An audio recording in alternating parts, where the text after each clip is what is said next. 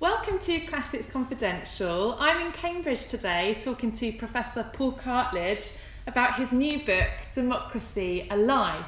And I thought I'd start by asking him about the title, because that's quite an intriguing way of describing it, a life.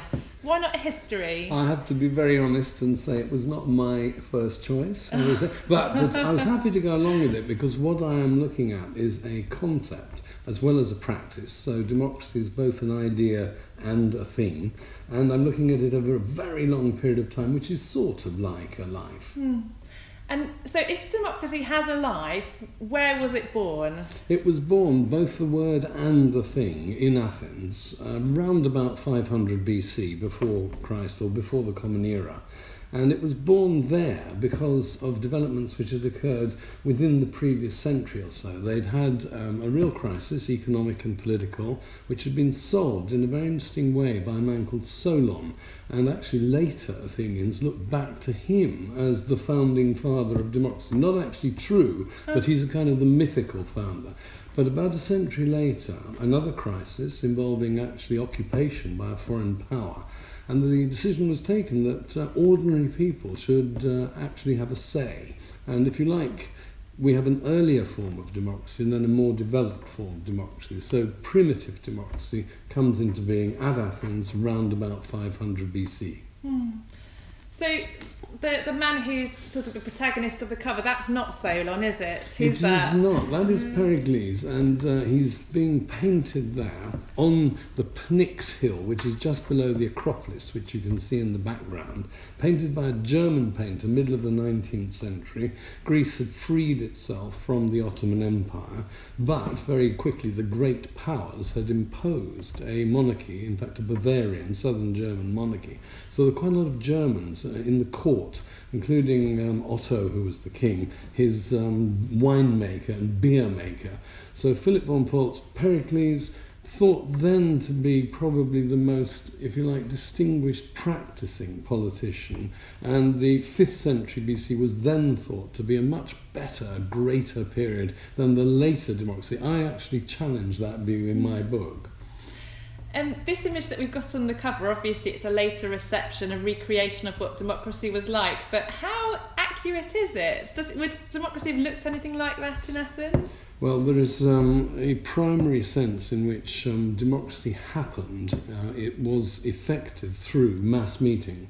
And one very snappy definition of ancient democracy is government by mass meeting, which is just the sort of thing we either can't do, because it's not possible to get us all together, or we don't think we should, because we don't think snap decisions are the way to make major decisions. But the ancient Athenians were a primary, direct democratic society, and all adult male citizens, that of course excludes women, it excludes unfree, it excludes resident foreigners. About maybe 30 to 40,000 in principle, but of them, up to 7,000–8,000 might actually come and sit on the Pnyx Hill every month at that time, so 10 to 12 times a year at least. So this idea of the masses and everybody contributing to a decision, it does make me wonder about the modern age and technologies like Twitter, and you do touch on Twitter towards the end of the book, so I was hoping to ask you about what you think the role of digital social media might be in modern democracy. Is it something that can bring us back to a more collaborative way of thinking? It is in principle. In other words, the technique is there, but what I think is missing today, and was very important then, is culture. In other words, education. And Pericles is famously said to have said that Athens was an education for all Greece. Some people take that to be for all the world, but nevertheless the point is that ordinary Athenians were from a very young age aware that one day they would actually be deciding by majority vote in public, raising the right hand, what the city was going to do. So both laws and pragmatic decisions about, well, do we make an alliance with so-and-so? Do we go to war with so-and-so? So we today, we're brought up with a system where it's always at a distance. The government is them. We're not the government. They were the government. So we don't yet, at any rate, educate our potential citizens sufficiently, I think, to be able to take decisions of that nature. However, we are currently in the middle of a referendum, which is the equivalent of an ancient Athenian assembly meeting. So I'm actually very wary of resorting to referenda in our system. I mean, I'm in favour of it in the sense that as a citizen I like to have a say, but I wasn't asked whether I wanted a referendum. Now, I think I know the answer to this from looking at the book, but do you wish that our political system was more like the ancient democracy? Yes and no. In other words, on a day-to-day basis, at least at the local level, I think it would be good if we were more able, more frequently, to actually decide, let's say, we've got a certain budget. Should we spend it on health or should we spend it on roads? I mean, just a simple thing like that. As it is, we vote for a council and the council makes decisions like that, whether the county council or the city council.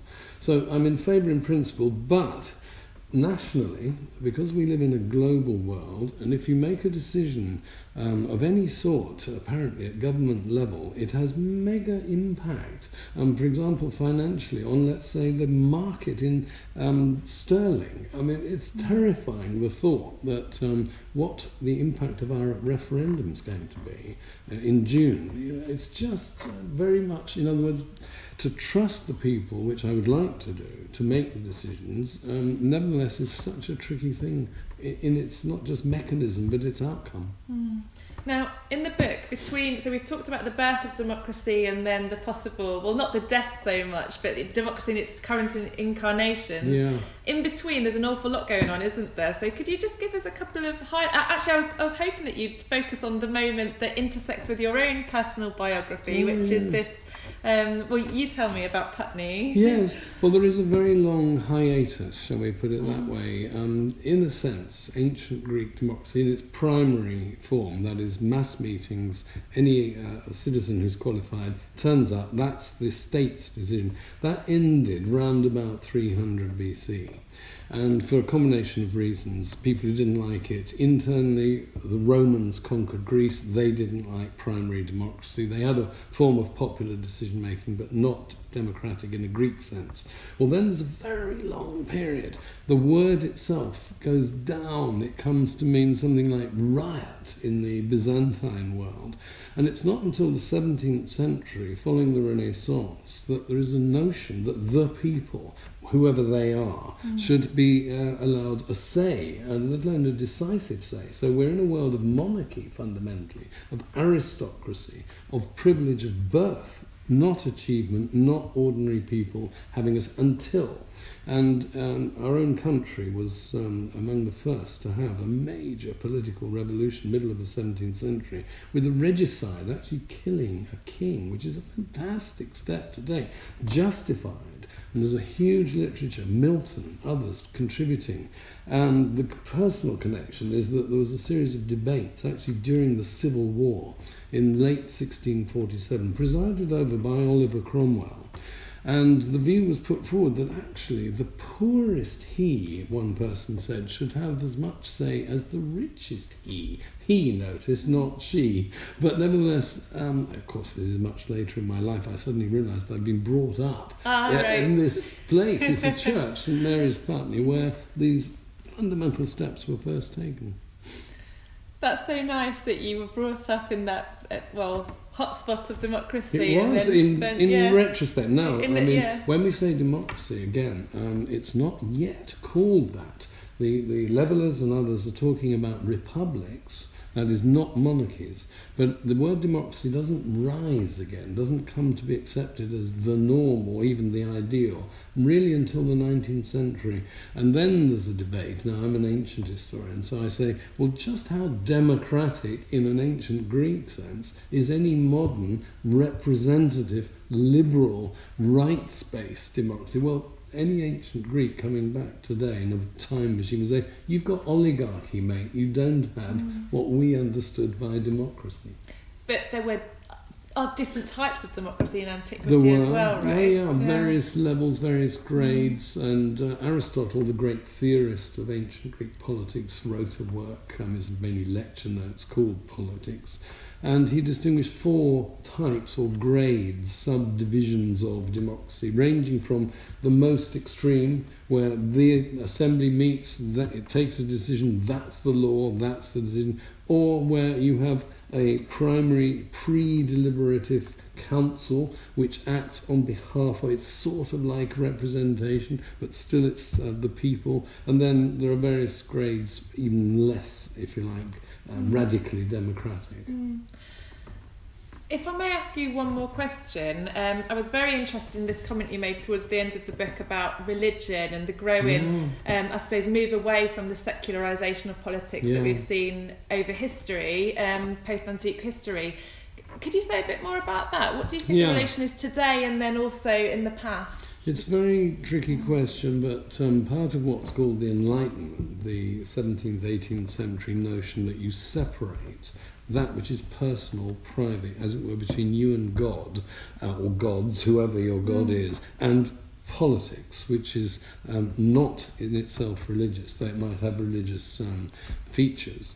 That development would be very alien to an ancient Greek, for whom everything is full of gods, as one of them put it. So there can't be any radical separation. But the ancient Greeks' type of religion is not the same as a monotheistic, revealed religion, and therefore it's much easier for an ancient Greek, though he's a believer, though the gods are everywhere, to actually determine what the gods are supposed to do. And whereas in a monotheistic system, God is all-powerful, and you have to relate to God and carry out normally his will.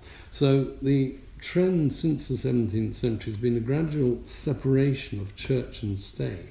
But my feeling is that has been somewhat undermined more recently, especially in other countries. I'm talking about the Middle East, of course, but the impact upon that of the events elsewhere on our culture is such that I'm a little concerned that religious notions are more and more affecting, or they sometimes anti a particular religion's notion. I'm talking about people who don't like certain types of Islam, creeping back into politics in a way that I find a little disturbing. And what about the future of democracy? What would you like to see happen? Well, paradoxically, what's going on at the moment, the American presidential primaries and so on, is actually a surfeit of democracy. Greece has had referendum. Switzerland regularly has referenda. We are having one on the EU. So in a sense, that's probably as far, given we're not really very well educated, in my opinion, about politics, most people, I think that's probably as far as I'm happy for it to go. Right Eventually, I would like it to move further towards a proper education in politics, and also making people feel that they have a say and a stake because they're citizens, and therefore they should be educated to be democrats in a conscious sense. Well, I think you're doing a great job of taking us towards that, and I certainly feel a lot better educated about democracy than I was before I read the book. So it's a very good moment for it to come out, isn't it? Given everything that's happening in the UK at the moment. Quite coincidental, yeah. Thank you very much. Thank you, Jessica, very much for having me.